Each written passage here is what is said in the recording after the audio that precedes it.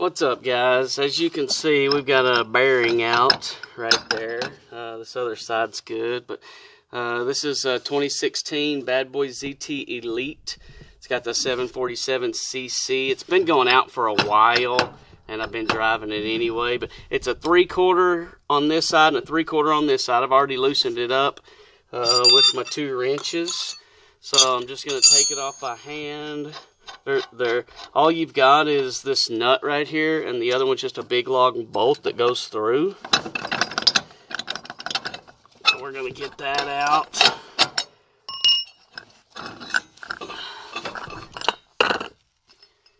So this thing has exploded.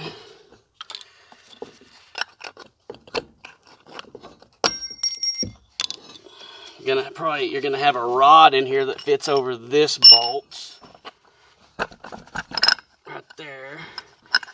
It's got some old bearing on it also. There's some old bearing on that. So we'll dump that out. See what else is in there. Yeah, we got more parts and pieces that were in there. So that's what's left of the old bearing. This right here. Not a whole lot. It's definitely been chewed up. So all we're going to do is I bought a new bearing. These things are sealed internally, so you don't have to grease them or anything. It's like $10.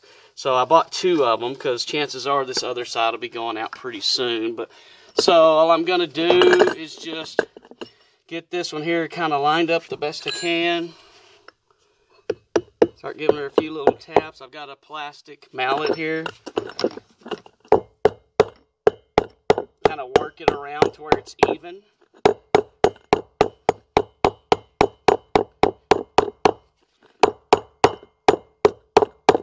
Okay, that's set in there. We're just going to put our pin back in. Make sure we go through all the way to the other side. Line it up.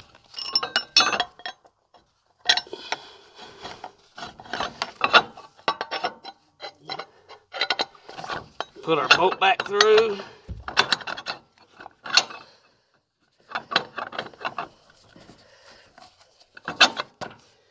Put our nut back on, tighten it up,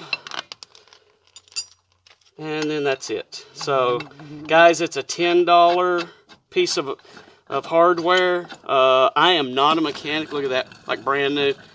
I'm not a mechanic. Anybody can do this. So if you've got a bearing out, get you a new washer. Or a new bearing rather. You can get them anywhere. Like I said, I bought a 2-pack for like 20-something bucks. But get you a new bearing. You might have a little trouble. Now mine had exploded, so it was a lot easier coming out. Some of them may still be kind of stuck in there, but you can take a flathead screwdriver or something, kind of pop them out. But you can see it literally took me about a minute to do that. So anyway, I'll tighten this back up and hopefully do my last mow for the year. But that's it, guys. Just want to share this quick, short little video with you. Thanks for watching. Bye.